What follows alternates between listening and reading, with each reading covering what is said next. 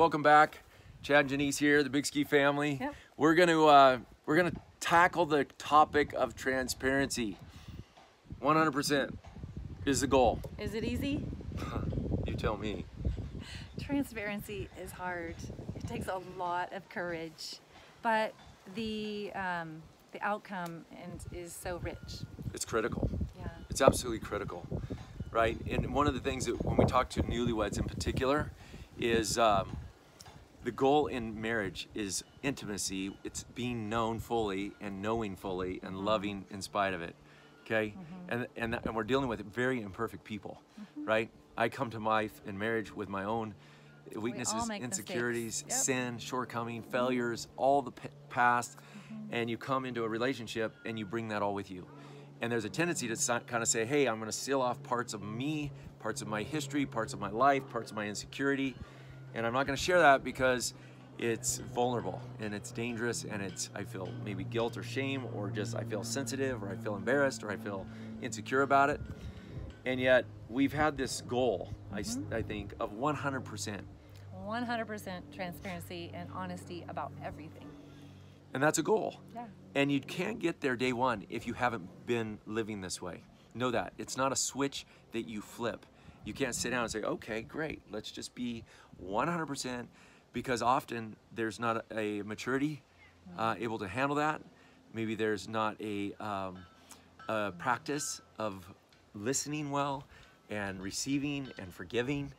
And these are things that the Lord wants to grow us in, though.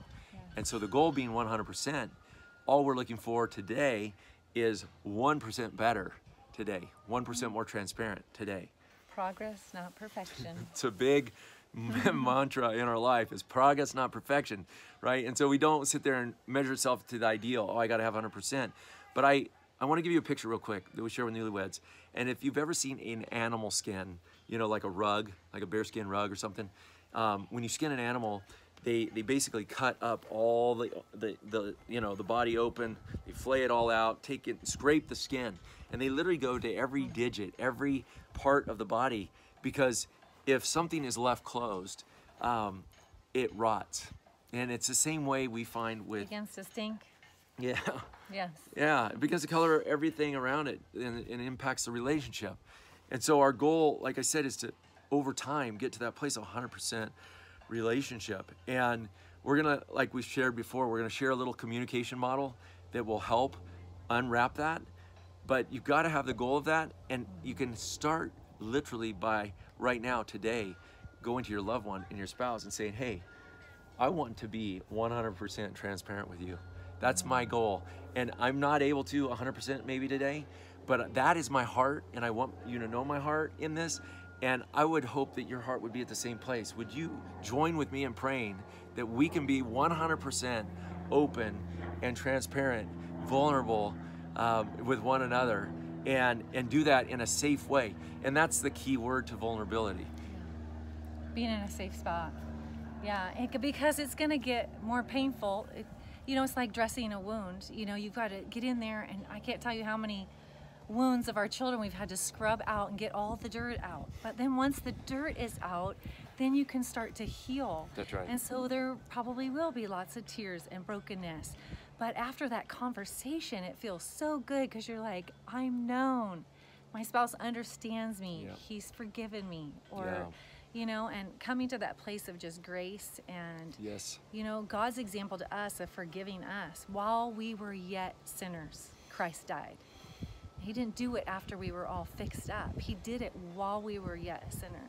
And so It's beautiful. just that forgiveness, and then the healing can take place after that. And you can get closer in intimacy, and that's what happens. That's it's exactly a what beautiful happens. thing. It's an awesome thing. And you hit on such an important part, that being a safe place for one another. I know that I can at times not be a safe place for Janice, in the sense that if she tells me something that isn't pleasing for me to hear, or it's hard for me to hear, whatever hurts, I can react. And if I react and become unsafe for her, it naturally is going to shut her down.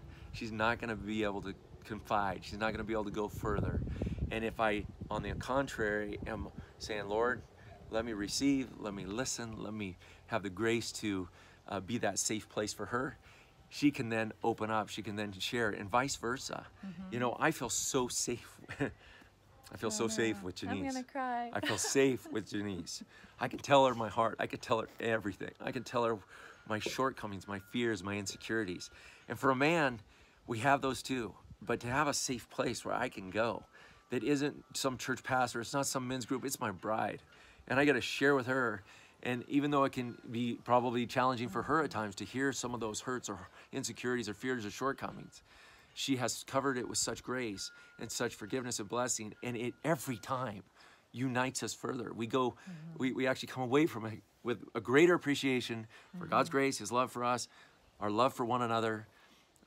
It's just a beautiful thing. So guys, as you, our goal today with this little time is just to say, are you 100% at a place of transparency and openness? Can you share your heart freely with your spouse about your finances, about intimacy, about your children, about your past, about your fears, about your insecurities, about your doubts, about whatever it is you're struggling or challenged with, or whatever, or the joys, or the things you anticipate? But if you can't today, have no fear. This is a journey. We grow in it. And we encourage you today to aspire to that and say, hey, that's our goal. We want to be that 100% transparent couple that has total freedom. And we want to go through the hard part of cleaning. Like you said, that was such a great analogy or metaphor, I'm going to say, of you got to clean that wound sometimes if it's a wound or the hurt and it's sensitive, and you got to be gentle, but it's painful, and you get through the other side. And nobody wants to do it. You don't, but it's just you do it. Yep. I mean, yeah. But again, that transparency is what builds intimacy. Yes. And when you see a joyful couple that it has true oneness, I truly believe they've reached a level of capability in transparency. Yeah. Okay? You know, and again, yeah. Yeah, because if you're just sweeping something under the rug and stuffing it in the closet, it's just one after another, and pretty soon you've got all of these skeletons in the closet and you're a mile apart. Yeah. And so you've got to just declutter. It's like de-junking your room, you know? Just start with an empty room. Get it all out. Is there more? Is there more? Is there more? That's a good question to ask. Yeah. Is there more? So let's just, while we're in this space, let's just get it all out and start with a fresh plate. So do it, guys. Have courage. Have courage. And we will too. We're going to continue this journey. We are still, we're so in it. We're so in it. We're in it with you. We've been in it with you, and we're going to continue in it, because this isn't something you do and are done. It requires ongoing cultivating and the practice of short accounts and intimacy and transparency.